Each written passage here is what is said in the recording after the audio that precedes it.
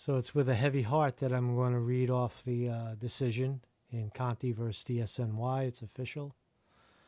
And it's up on the board. You could read it down below. I'm going to read it into the record. We lost.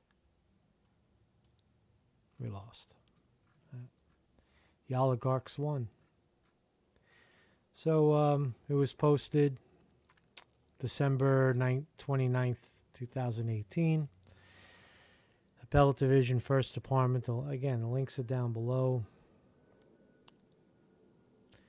Decision on March 29, 2018. The judges Freeman, J.P., Tom Kapnick, and Sang, J.J.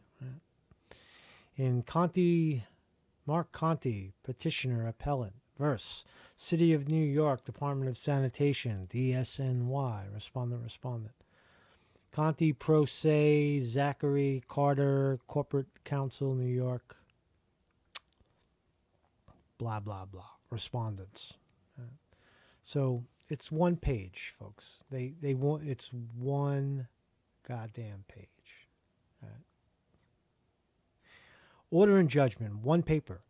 Supreme Court, New York County, Barbara Jaffe, entered June 21st, 2017. Enter Allah, denying the petition and dismissing the proceeding brought to annul the determination of respondents' New York State Division of Human Rights finding of no probable cause to believe that respondent City of New York Department of Sanitation had engaged in unlawful discrimination employment practice complainant of unanimously affirmed without cost.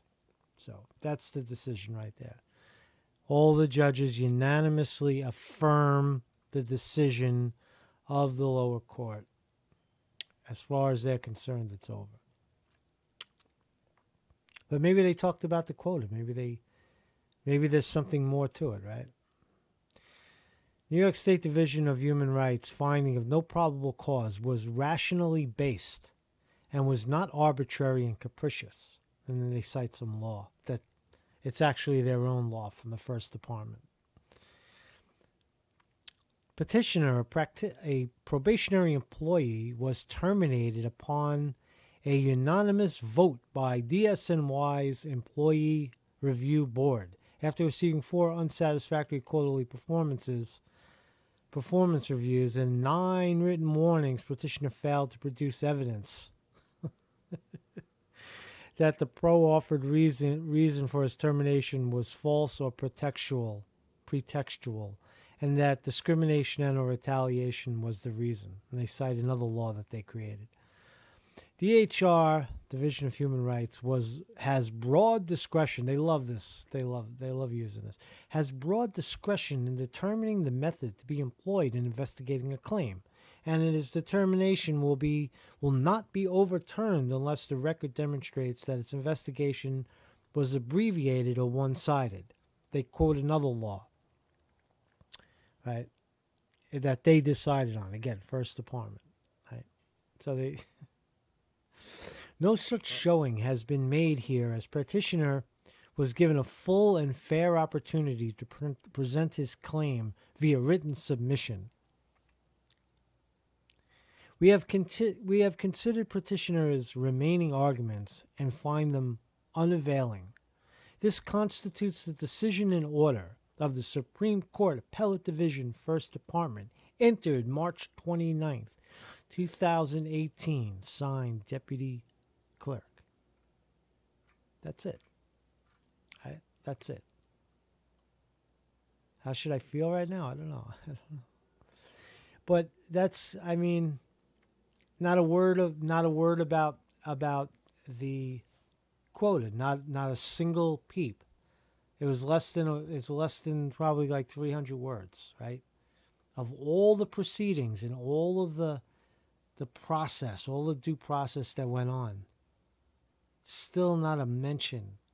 They win again, right? The oligarch wins again, right? That retaliation for blowing the whistle on the quota, nothing. So the city protects the city. I don't know much more to say, man. I mean, I don't know. What do you think?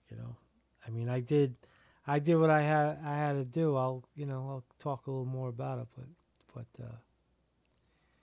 you know, it's a bad day. It's a bad day in America. It's a bad day for the country. When this kind of, it's such insane corruption where you can't even, all that work and you can't even get your voice heard. You can't even get a peep in.